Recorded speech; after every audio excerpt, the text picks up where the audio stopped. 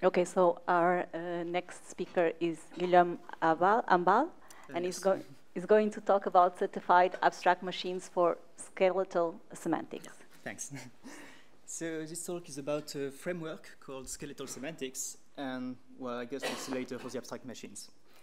So all of this is about formalizing programming languages. As an example, we have our old friend lambda calculus. Here we call by value and closures. And so if you want to define properly this language, well, it's small enough that you can just grab a piece of paper and write all of this. You can say that, well, we expect variables, and then you say that your terms are variables or application or lambda abstraction, things like that, and yada, yada, yada. And for the semantics, you give inference rules. But for bigger languages like OCaml, JavaScript, or something that is really noticeably more complicated than a small calculus like that, it's getting really annoying to do it by hand on a piece of paper. First, because you have really complicated inference rules, and second, because you do not get help from your computer to try to certify tools for your language or things like that. So it would be better to have some kind of formalization of your language on a computer. And so there's two ways to do it. You can either take your favorite assistants, like Coq, Isabelle, Agda, pick your poison. Or there's a few frameworks that are starting to pop up to try to help programmers to define their languages and provide tools for free. So the next talk is about K framework, which is probably the biggest one out there. So you'll probably have more details in 20 minutes. And we are using skeletal semantics. So the idea of the framework is that we have a small meta language in which we can define other programming languages. So the semantics of the thing you are interested in can be written using the syntax of the meta language. So you take your language, you have to yourself write it in this meta language scale. And then the point is we have an OCaml implementation that can read this definition file as input and produce things for free. You can have a Coq definition for free, you can have an interpreter, debugger, you can have modifications or simplifications, SSA forms, things like that. So for our call by value lambda calculus, that's what you would have to write to get the same result as previously. So on the left syntax, well, you can say, just like before, that you have identifiers, so variables, but you don't care how they are implemented. You can have algebraic data types, like anyone knows how to do that.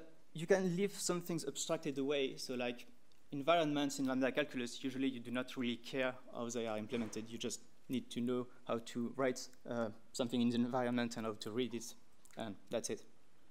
And so the important part is that you can define the semantics of your language with this. So for the evaluation of lambda terms, you say that if you want to evaluate a lambda term within an environment, well, here's the definition. Here's the semantics. And the, I guess, weird thing about skeletal semantics is we have something called the branching, which is a bit general. It's just a way to list several possible behaviors. So it's a non-deterministic choice between several behaviors. And we can get something deterministic by combining it with destructive lets. So when you see the line let lam xt equals L, what happens is that if the lambda term L looks like a lambda abstraction, well, it will work as intended, and x and t will be bound as expected. And so with this branching, you can list all three possible behaviors of evaluating lambda terms and get something. So up to this point, well, everything looks fine, but I mean, all of this only makes sense if the meta language itself makes sense, because otherwise, well, it's all for nothing. And so what we have is we have a semantics of the meta language defined with inference rules, of course, because we have to start somewhere. And so we have semantics for the scale meta language in big step, which is really nice. It's readable. It's nice for proofs. But the problem with big step semantics is that there are some limitations. And notably, you can't really execute a big step semantics, which means that you went through all the trouble of defining all of this, and now your computer still doesn't know how to run a lambda term or to execute something, which is a bit disappointing. And so the way to solve this is to have other semantics of the meta language that you can execute or have more information from. And so the way to do it usually is abstract machines, which has which are operational semantics, but detailed enough that you can give them to your computer and accept your computer to be able to do the computation. And so we have a big step semantics, we want an abstract machine, and well, gladly for us, there's people like Danvi that already thought about how to do this, so we don't have to just tinker randomly and hope it works. And so there's known methods to do this, and we apply it to our meta language. So I'm just going to step forward and jump through the explanation of what we are doing.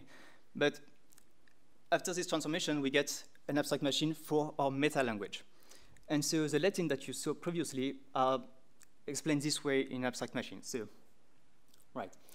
An abstract machine is like a reduction semantics between states that represent snapshots of a virtual computer evaluating something.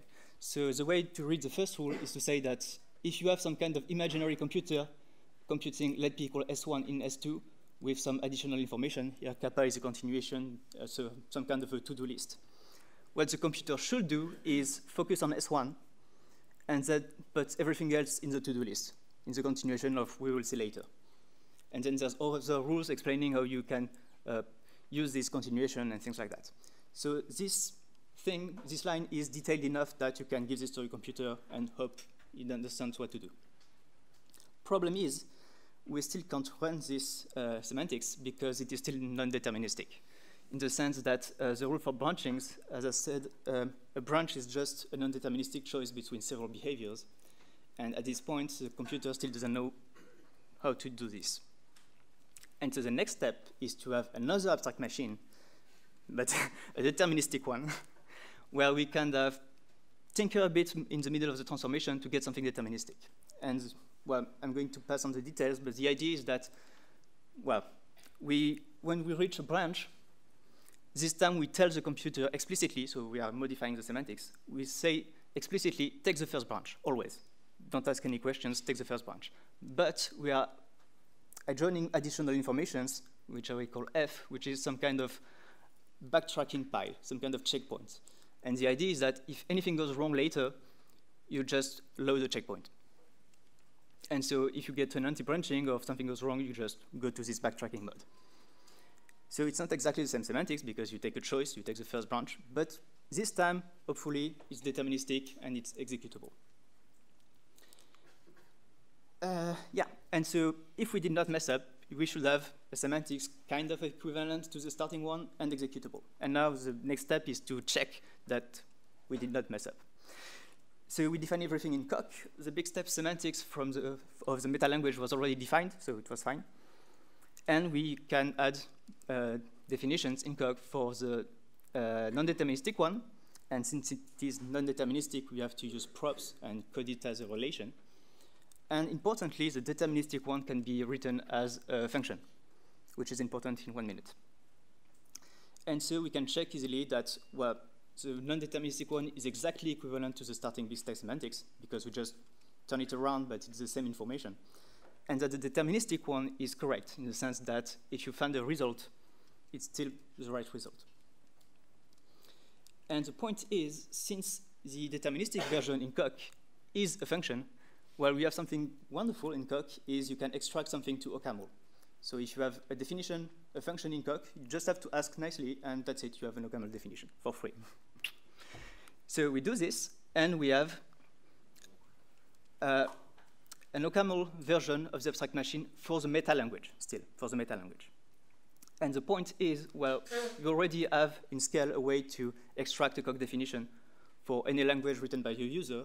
And so this one, you can also extract it via coq extraction mechanism, plug it in here, and we can have an interpreter in OCaml for the meta language, specialized for the language you want, but it runs. And so the point is you can have a certified interpreter for any language that you want to define in skeletal semantics. So it's a bit slow in the sense that we are simulating the meta language, but we have coq certification that it actually runs the semantics that you expect. And the last slide, just a resume, a summary of everything that happened. So we used to have just a big step semantics of a meta language, and the user could define something in this meta language. And what we added is 2 new semantics of the meta language itself that we can extract the deterministic one towards coq so that we can plug in anything written by the user. And Do I have 1 more minute? Sure.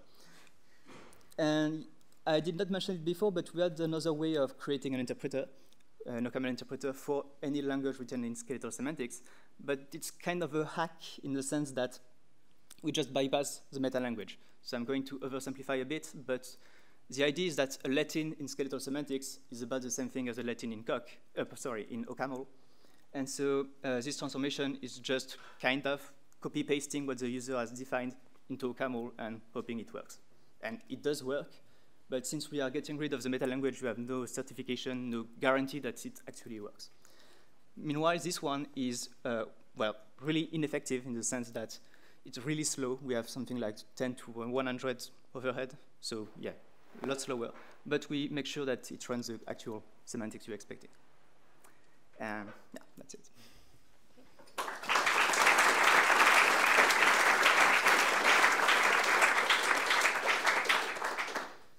Are there any questions?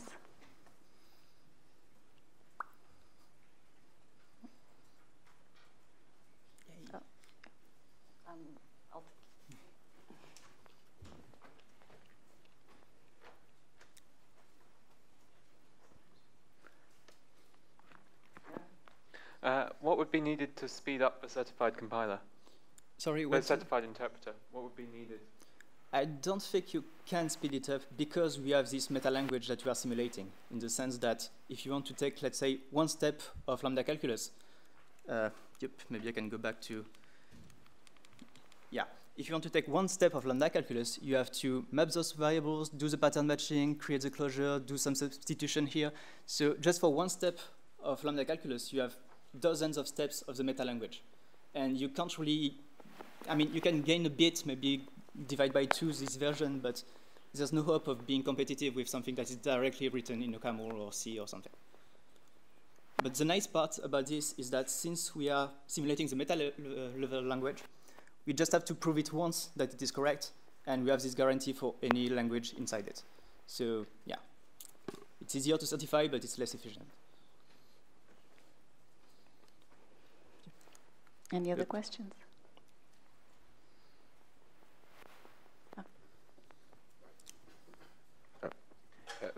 About speed, what about trying to apply partial evaluation to get rid of the internal evaluator, like just having some kind of just eval compute in Coq and extract that and see what happens? Would it be, what would happen? I'm not sure it will change much because, well, if you run eval on Coq, I mean, it's the same complexity, I believe, no? Yeah, but it's the same complexity, but you're going to remove overhead from the.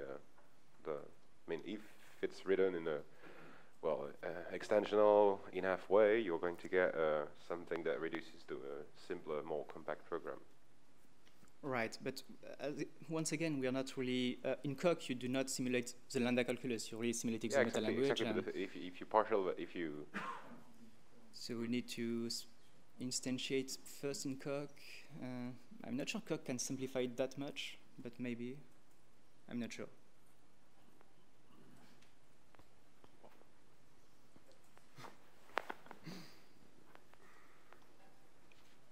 Any other question? Okay, so let's thank our speaker again.